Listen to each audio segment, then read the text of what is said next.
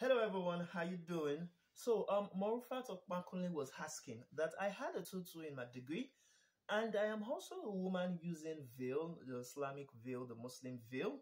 And she said, will it be suitable to cope and survive in Canada? Well, let's Rashida answer that.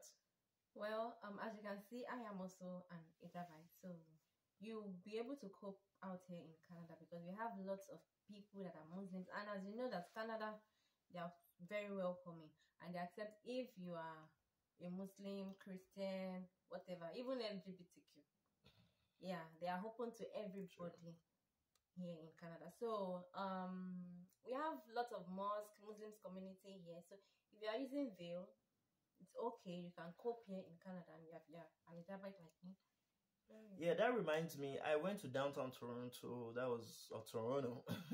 I think that was last week, and I saw a woman using the veil. You understand? She was never harassed. She was never disturbed. There was no issues, and she boarded the train with me. You understand? And there was virtually nothing special about it, or nothing like they didn't really harass. Nobody even cared about what she wore. That was the And I beautiful thing think about it. they are much in that Toronto area They are because much, here you in understand, Brampton we have a exactly. lot of Indians.